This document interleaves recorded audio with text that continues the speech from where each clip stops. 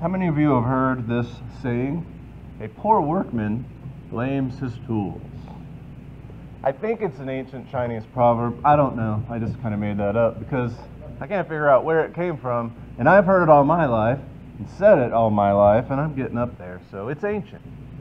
And it's true, as these things tend to be. A poor workman blames his tools. And what it means, of course, is take any workman building cabinets, doing plumbing work, whatever, all this stuff like we've been doing, and the product isn't what we wanted, the result isn't what we wanted, and we say, well, I don't have good enough tools.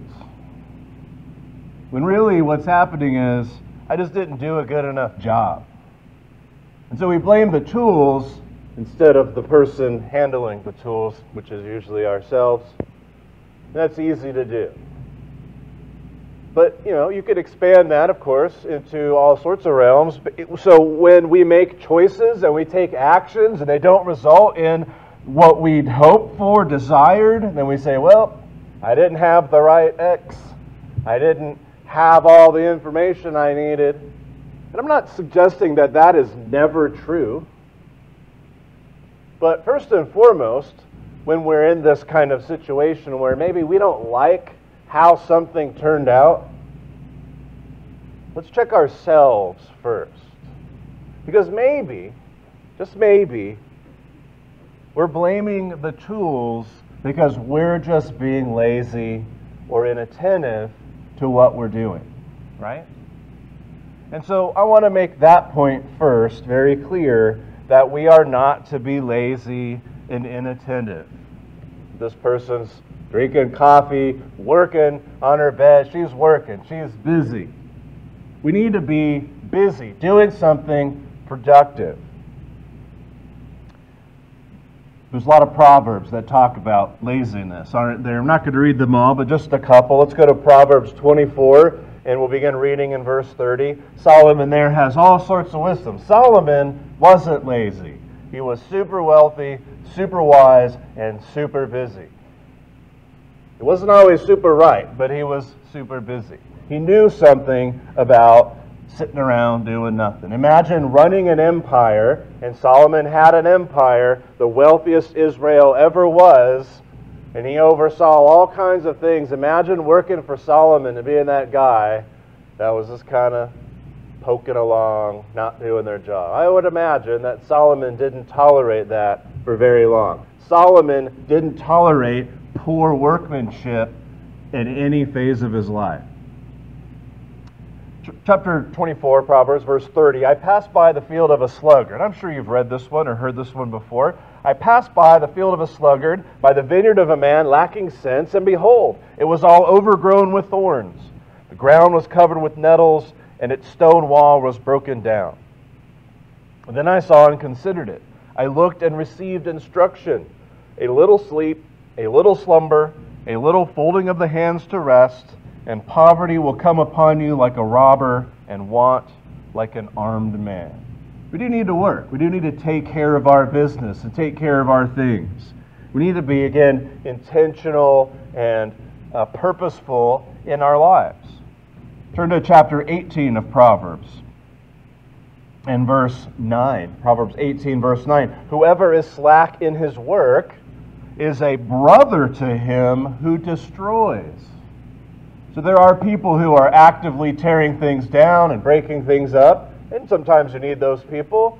But if you're just lazy, you're their brother. You're destroying things too. It just takes longer. How about chapter 10 in verse 26? If you're a lazy employee, like vinegar to the teeth and smoke to the eyes, so is the sluggard to those who send him. There are some New Testament passages too. One in particular stood out to me. 2 Thessalonians chapter 3 and verse 10. Paul writing to the churches there. 2 Thessalonians 3 verse 10. For even when we were with you, we would give you this command. If anyone is not willing to work, let him not eat.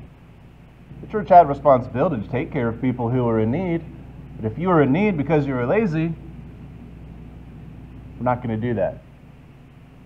So, physical things, spiritual things. The lesson is still the same. We ought not to be lazy. We need to be productive, intentional, thoughtful in our day-to-day lives. And again, this is not saying we can't take time off and relax and recreate. We need to do that. We are made to have some time to rest and to do other things. But we have to be intentional and thoughtful about what we're doing, whether it's at home, whether it's at work, whether it's with our spiritual lives. Again, lots of wisdom here. Proverbs 22 and verse 29. Of course, Solomon would talk about the opposite of laziness as well. Here he said, "Do you see a man skillful in his work? He will stand before kings. He will not stand before obscure men." He will be noticed. His work will be noticed if he does good work. We're not talking about tools here. We're talking about the person doing good work.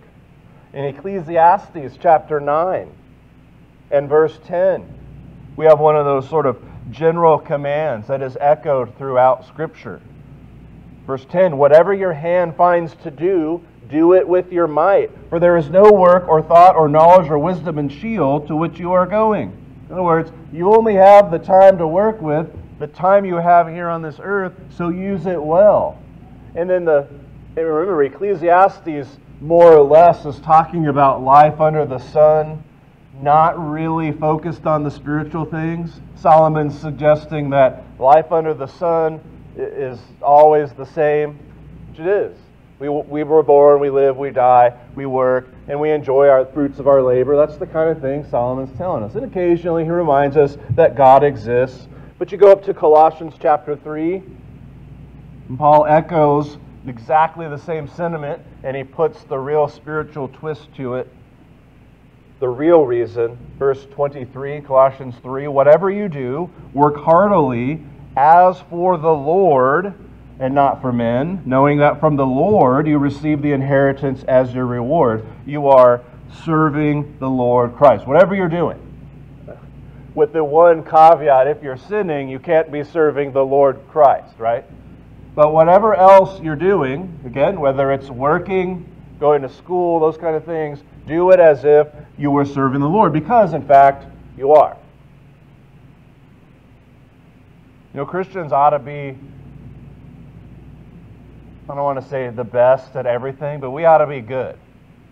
Good employees, good students, all that sort of thing. How about 2 Timothy chapter 2 and verse 15? Paul's encouragement to Timothy here, this young man. He said in verse 15, "Do your best to present yourself to God as one approved." That sounds like he's working at it. Some of your older translations say study, which again carries the idea of work and effort and time spent. Do your best to present yourself to God as one approved, a worker who has no need to be ashamed, rightly handling the word of truth. If you've ever been a boss and you've had employees who were not good at their job, that was terrible. I was explaining this phenomenon to somebody the other day. I used to work in a restaurant many, many years ago. And all restaurants and places like this suffer from this kind of thing because they're sort of entry jobs, right? So you hire anybody. You need bodies to fill up the space. But there's always a handful of people who are really quality at their job. There's a handful who are okay at it. And there's a handful who are just terrible at it, either because they're lazy or maybe they're just not good. But you've got to have the bodies there. And who ends up picking up all the slack are the ones who work harder. There's reward in that. There's always those people around. Don't be that person. And certainly don't be that person in spiritual matters. The person who's lazy. So do your best. James chapter 1, verse 22. We always read this passage about the mirror and all of that, but he simply says, "Be doers of the word and not hearers only, deceiving yourselves." Again, there's work to be done. There's something to do. And Romans 12, verse 11, in that list of characteristics that we are given by Paul that Christians should possess, one of them is, do not be slothful in zeal, be fervent in spirit, serve the Lord. It's a great passage to remind us that our spiritual side of things, the spiritual nature, needs to be every bit as busy and robust and thoughtful and studied for as our physical life. So you, whatever your career path is, you worked hard to get there, and maybe you went to school, or maybe you got special training, or maybe you put in years and years and years at it. It's no different for the spiritual things. And so don't be lazy. So we say a poor workman blames his tools. A lot of the time, it's because the workman wasn't attentive to the work, wasn't paying attention, wasn't doing their best work, wasn't all in. But sometimes the tools really are bad. So what then? Well, we don't want to use poor tools, right? Don't use poor tools. Turns out, all these days I've been going down to the kids' place and working on it, been doing drywall. My drywall tee is bent, just a little bit. Not so you can see it, but when you start cutting, you can see it's bent. When you measure and then you put the tee in there, it's off, just a little. So I've been accounting for that, adjusting the tee, the tool, so that I can get the cut straight. Okay. We got dull saw blades. You ever tried to cut something with a dull saw blade? We got dull box cutters. After about 5 or 6 cuts on sheetrock with the box cutter, that blade's done. You can keep using it, but it gets harder and harder and harder to use. And it doesn't cut as nicely. We got rusty pliers, old batteries for our power tools, right? Warped 2x4s, and just on and on. There's all kinds of problems with the tools or with the wood or whatever. And we have some good tools also. You know, we've all bought some nice tools. The good news for me was when I started going down there, it was Father's Day month, so I got to take advantage of all the Father's Day sales and buy myself some new tools. We'll probably end up just staying down there anyway. Okay, so what do we do? What is the solution when you have rusty, bad, dull tools? Well, in the physical world, you fix them or you buy new ones. All right, dull saw blade, throw it away, buy a new one. Rusty pliers, you can clean that up. My bent tee, that's going to go in the trash and I got to get a new one. Except I'm almost done. And I hope I never do that again. So, okay, that's what you do, right? We understand the concept. You just get a new tool. You get a better tool. You get a quality tool. And there's something to having quality tools as opposed to bad and poor quality tools, of course. That's the solution. But what about our spiritual tools? What do?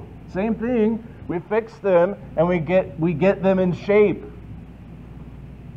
Now, to mix a few metaphors here, what if we're using poor quality tools, like a rusty sword?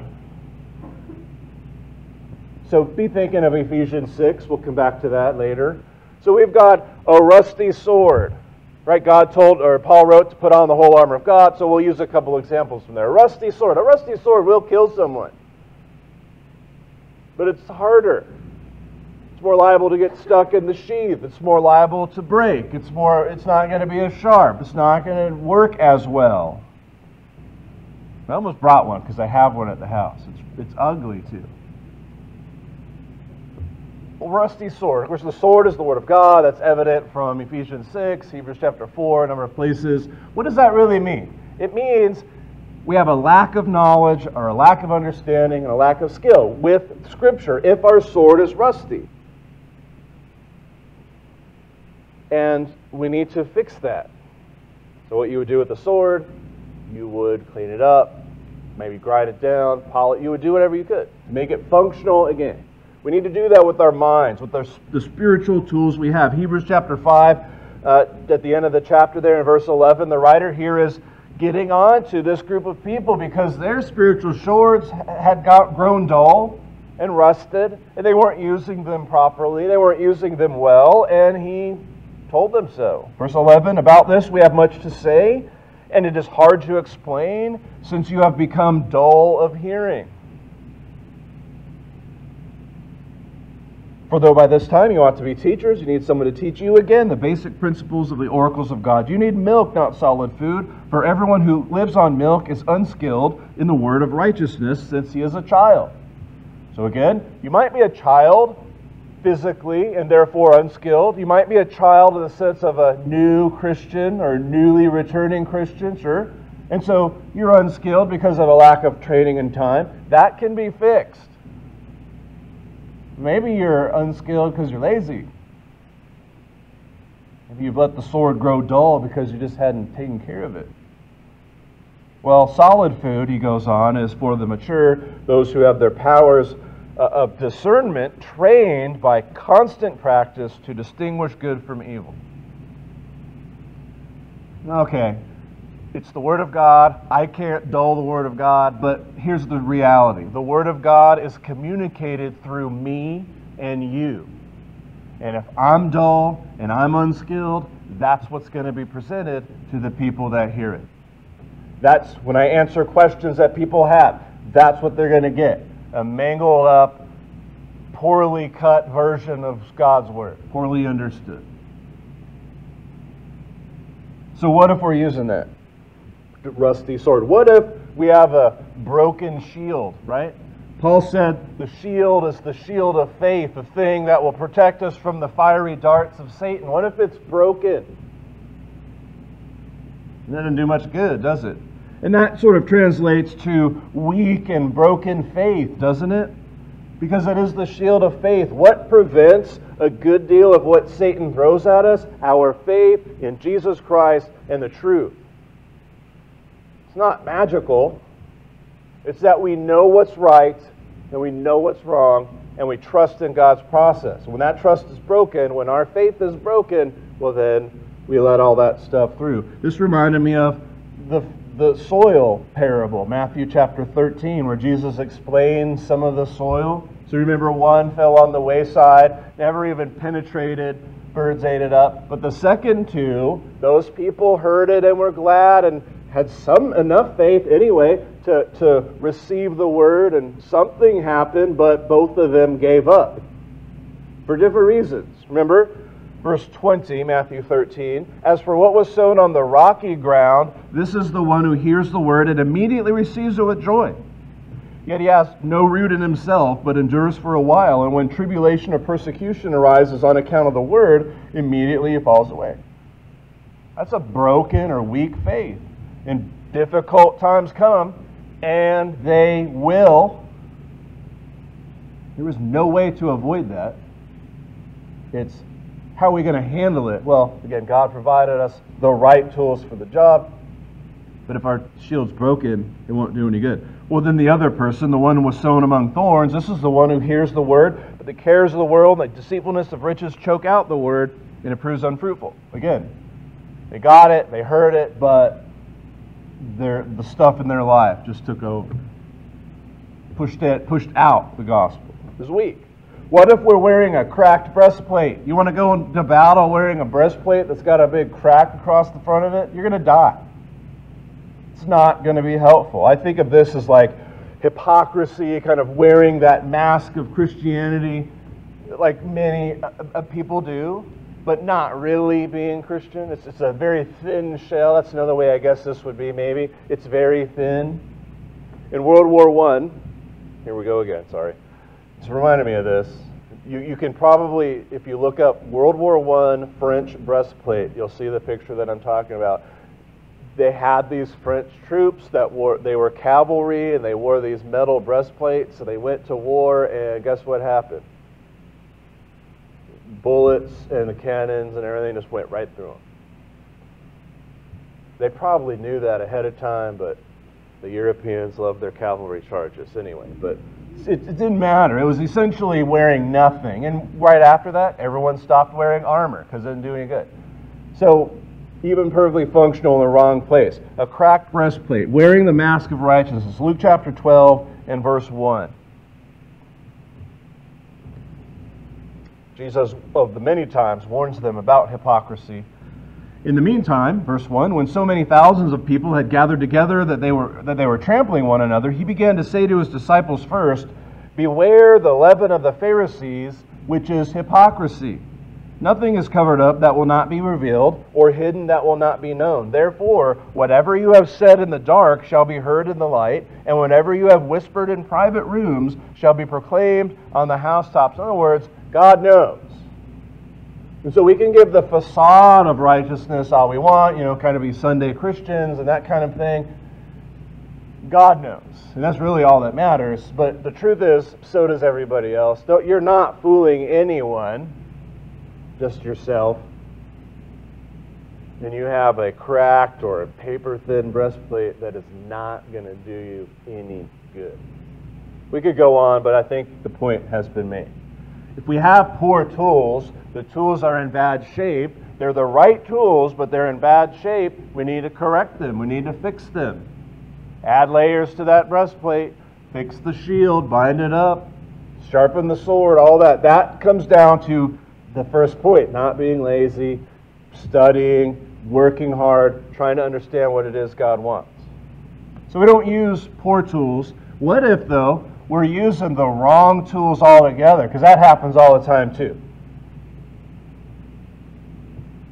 You don't always have exactly the tool you need, so you find something that'll substitute and maybe kind of sort of work, and it will, maybe, for a while. The screwdriver does function as a chisel for a while, but it doesn't function as well as a chisel, as many of us have found out.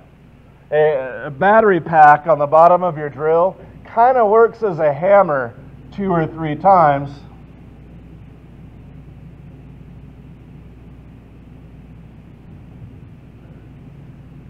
But these things don't work effectively.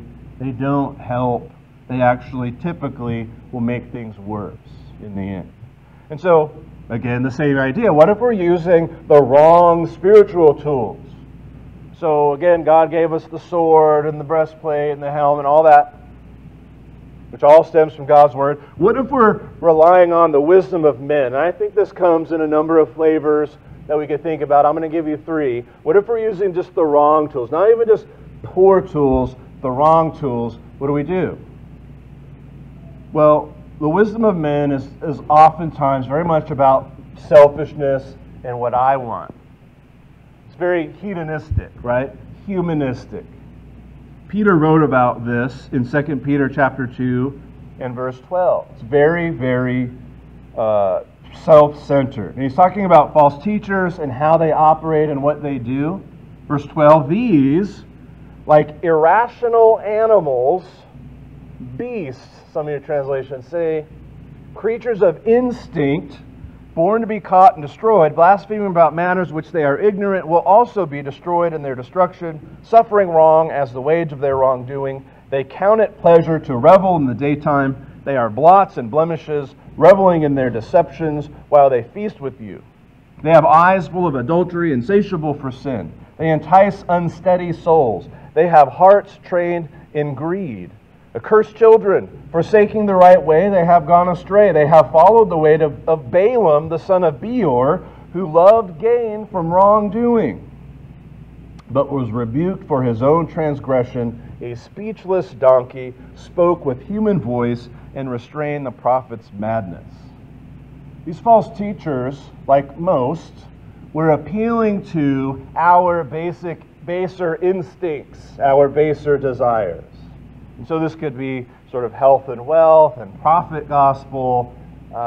It could be, very loose sort of rules and regulations, and I don't know, you can have all the wives you want, or just kind of crazy things like that, and all this sort of sexual behavior that gets done in the name of religion, and just on and on we could go. It's all this kind of false thinking, and that certainly motivates many people, and that's what they rely on, and that's the wrong tool altogether. That's not going to do anything. I mean, that's using a pair of pliers to be a hammer. It's not going to work. What about philosophy or education, relying on that? Again, another side of human wisdom. We have an unprecedented ability to get educated if we want to. And there's a lot of good philosophy out there if we want to find it. There's a lot of garbage out there too.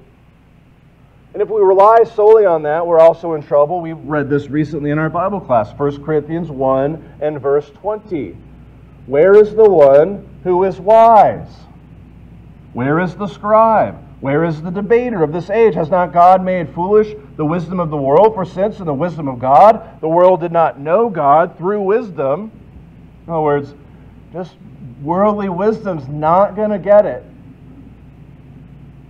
It pleased God through the folly of what we preach to save those who believe. For Jews demand signs, Greeks seek wisdom, but we preach Christ crucified, a stumbling block to Jews and folly to Gentiles. But to those who are called both Jews and Greeks, Christ, the power of God, the wisdom of God. For the foolishness of God is wiser than men, and the weakness of God is stronger than men. I appreciate Sebastian leading all these songs about Jesus this morning, because I'm not really talking much about that today. But understand, that's the center of all of this, and what he did and who he is. That's where wisdom is. The wisdom of philosophy might be useful, and it is useful in this world, but it ultimately will lead us astray if that's all that we rely on, if that's what we're using for our tool. Something that Paul wrote about in Colossians chapter 2, I'll call this asceticism, sort of the idea that if we cut ourselves off from all of this stuff, that somehow that'll make us more righteous. I'm not talking about cutting ourselves off from sin. That's what we're supposed to do. I'm talking about just other things that are a part of this world. Colossians 2 and verse 20. Again, he's dealing with people who are false teachers, but they're coming at it not from a morally debased way like the ones Peter was talking about, and not from a sort of human wisdom, Greek Western philosophy way like we just read here, but more of a we're going to be extra righteous kind of a thing. We're going to do it better than even God said.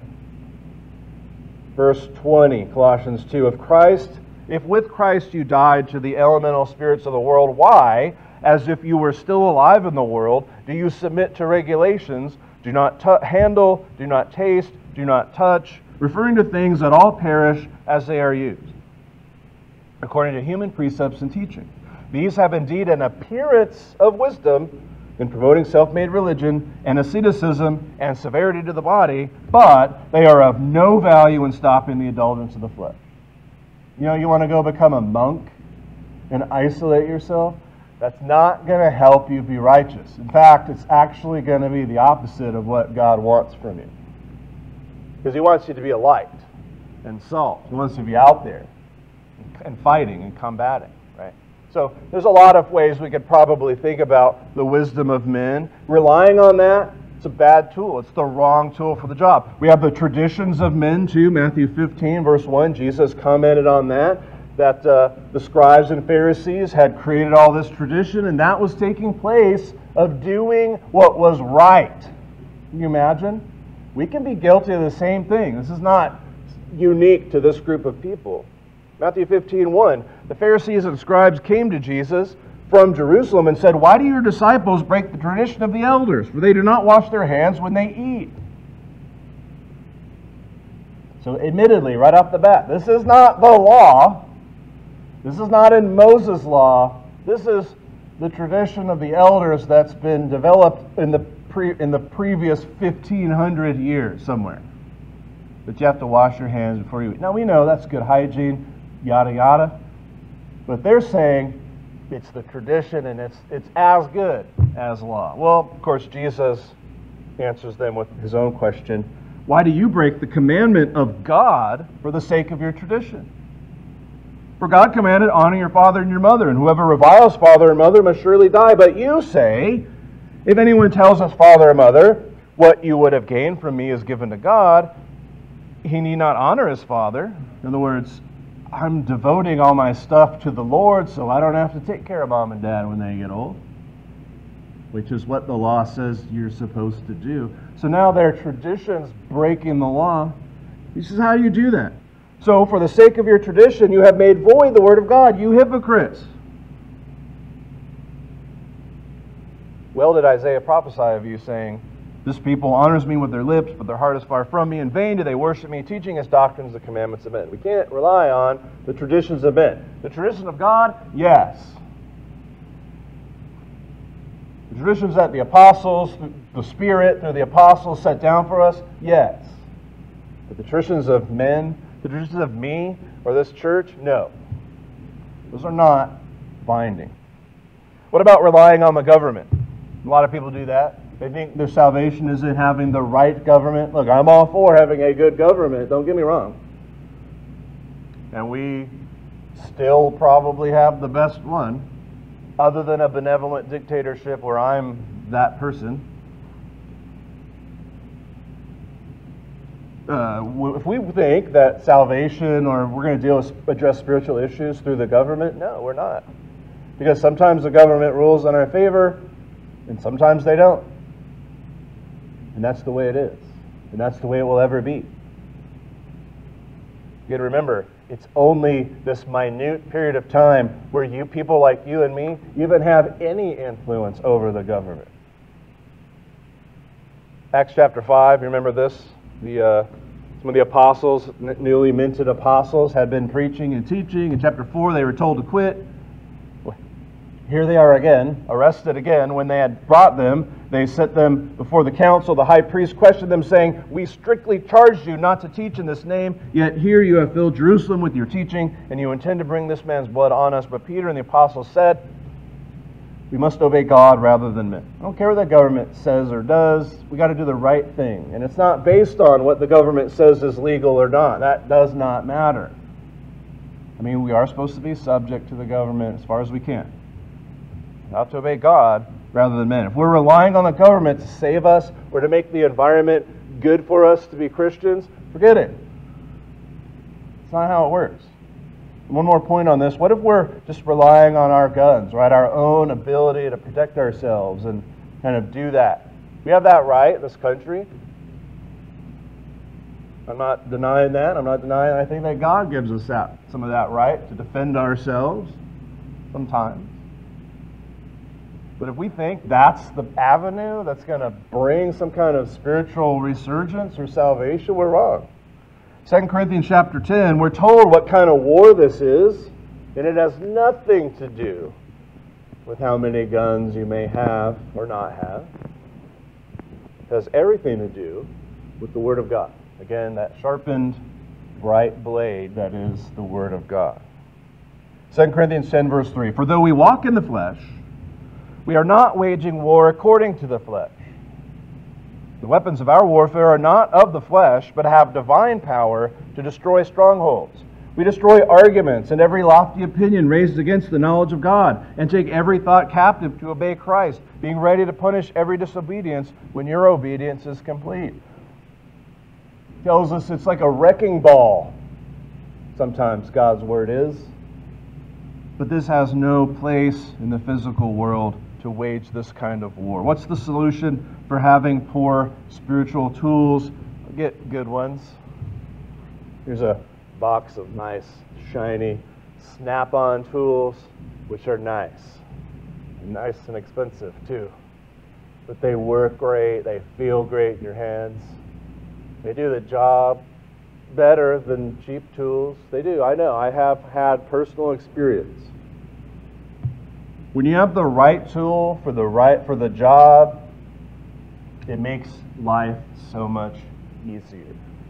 And when we're using the right spiritual tools to handle spiritual things, it makes our lives much better. And we're not going to be deceived, we're not going to be mistaken, and we're not going to hurt ourselves. It's all going to be to the good. So now we read Ephesians chapter 6.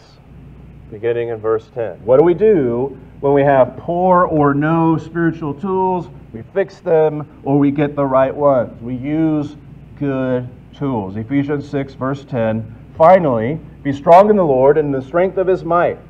Put on the whole armor of God that you may be able to stand against the schemes of the devil.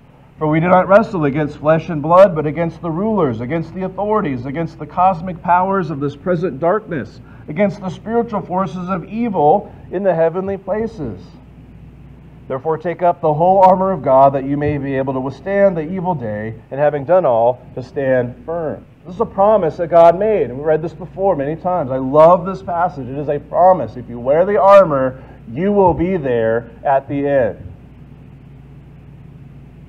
Stand therefore, having fastened on the belt of truth, and having put on the breastplate of righteousness, and as shoes for your feet, having put on the readiness given by the gospel of peace. In all circumstances, take up the shield of faith, with which you can extinguish all the flaming darts of the evil one, and take the helmet of salvation and the sword of the Spirit, which is the word of God, praying at all times in the Spirit with all prayer and supplication. Those are the right tools for the job.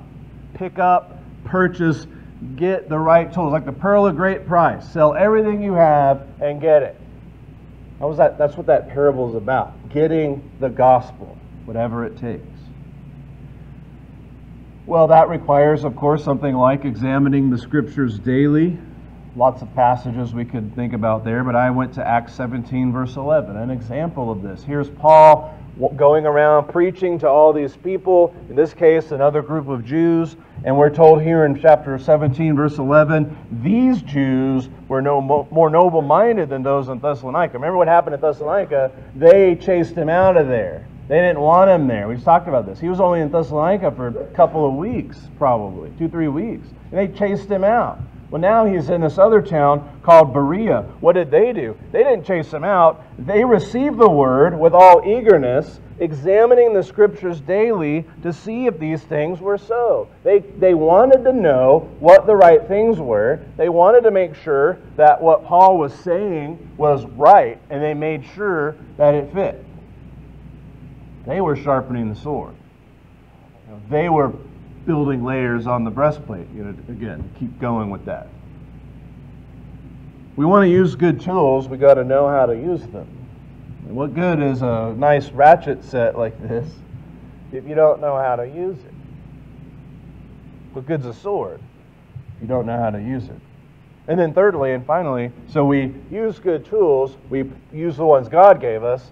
We examine the Scriptures daily, and we practice. It's like anything else. I don't know how many times I've said this now, and maybe you're getting tired of it. Anything worth having takes work. It takes time and effort. Hebrews 5, verse 14. So remember that. We read that they should have been, in this metaphor, like adults eating meat, but they couldn't. You know how you get there? You practice. How much do babies eat? They don't stop. And they keep eating. And then you start giving them, I like to give mine ice cream, stuff like that. And then you start giving them maybe baby food or that weird baby oatmeal. And then you start giving them like mushy veggies, Oreos, things like that. Makes your kids bigger and stronger. Right? You don't give them a steak right off the bat. They got to work up to it. It's no different spiritually. That's what he's saying. Solid food, verse 14, is for the mature, for those who have their powers of discernment trained by constant practice to distinguish good from evil. So I've gone to YouTube quite a bit over the last few weeks because I know how to do stuff, but I always like to check what are some tips and tricks like pros do. Like I can sort of force stuff to happen. I can do drywall. I'm not great at it. I can do it. So I'm watching YouTube videos, and these guys have all these tips and tricks. Why? Because they've been doing it for 20 years. So it'll be some old guy, and they'll be like, oh, you take your blade and you put it on here and you do it like this, and you go, and you're done. I'm like, that's not how I do it, and I don't think I can do that for a while. Right? Practice. Why are they good at it? Because they've been doing it for a long time. So as Christians, we should improve. We're going to have hard times. We're going to have weak times. There's going to be great difficulties. We're going to go through all kinds of stuff throughout our lives, but there should be a progress forward. And we'll drop back sometimes, and there'll be a valley. That's normal. Or are we progressing? Are we practicing? Are we trying to really have the ability to discern good from evil? We're going to sing this song, There's a Great Day Coming. And again, I appreciate all these songs about Jesus because we didn't really talk a lot about it. But the bottom line, none of this matters if you don't believe that Jesus is the Son of God and haven't come to Him on His terms. Remember, doing it the right way, using the right tools the right way. Jesus said, unless you believe that I am He, you will die in your sins. You have to have that faith. He also said, confess me before men, and my Father will confess you. You must make that statement. He also said, repent of your sins. This is Jesus I'm talking about. And he also said, be baptized for the remission of those sins. That's the right tool for the job to enter into the kingdom that Josh was talking about this morning, the Lord's Supper. The kingdom that Christ ate with them and that now sits and reigns on. That's the way you get in. That's how you sign up. And then, well, again, you live your life. And you're thoughtful and productive and working toward this greater goal that is the goal of Christ. So we want you to think about that. If you've not entered the kingdom, let us help you do that. We can fill the baptistry and have you baptized if that's where you are. If you have questions or comments, we'd love to hear those things too. Perhaps you need prayers or help of some kind. Perhaps just right there, right now, as we sing the song, you just need to decide, I'm going to do better. Whatever it is, if you need our help, let us know as we stand and as we sing.